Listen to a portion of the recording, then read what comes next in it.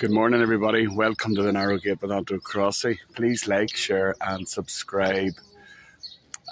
This is a wee video, just the Pyrenees River flowing behind me, and behind me up here is the grotto, and up here you see the statue of Our Lady. This is where the Blessed Mother appeared to Bernadette many years ago, and had Bernadette scrape this ground for this constant flow of water which has been flowing today. This flow of it's holy water, it's grace, blessed water from heaven that flows to this day. It's amazing, truly amazing. And thousands come into these baths, many, many miraculous healings. Please pray for Lourdes. Please pray for all of our church leaders to lead us in truth, There's a lot of deception in the world. And remember, the Lord says, if they hated me, they'll hate you. If they persecuted me, they will persecute you. So why would one try to fit in to the ways of the world? Why would one not want to stand out for God, to stand in truth? Are we truly standing in Christ if we're not speaking the truth in our heart? I believe not to speak the truth in your heart is to die within. I really believe that it's an interior song that's unsung, because our bodies are a temple of the Holy Spirit. And our goal is to love and serve God, to serve Christ here on earth, to be the imitation of Christ on earth. So this little video here is, I just had this here moment yesterday outside the grotto, and it's about the prophecy of my own mother's death. And as I went into, I think it was the 4th decade of the Rosary, I asked Our Lady, out of each Hail Mary, to give my mother a big hug for me, to tell my mother that I love her so much.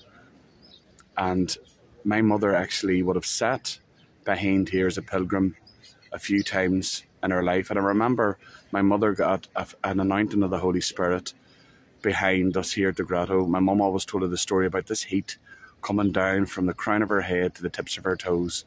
And she received this anointing, this interior peace. Maybe not so much a physical healing, but an interior healing, which is the most important, the healing of the soul. My mother was so beautiful. She was the love of my life. And she prayed for me so much in her life.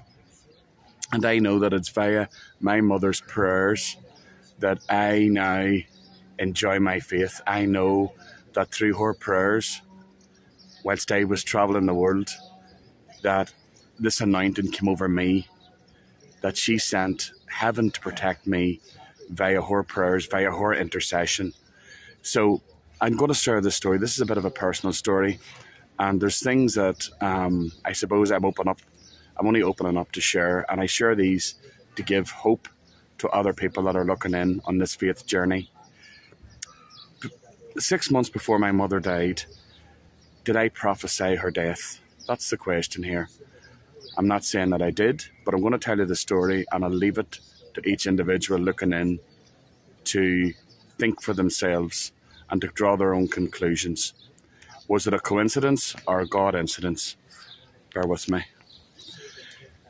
So yes, my mother, God bless her, 6 months before she died, she fell and she fractured her spine.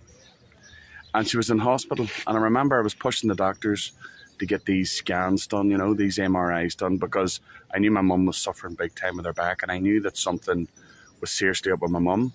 And I know, because I suffer with back pain, which I offer up to Jesus to console his sacred heart. Now, I remember one evening I went up to the hospital to see my mum. And as I was standing at the bottom of my bed, my 2 sisters, Lisa and Joanne, were standing left and right of my mother.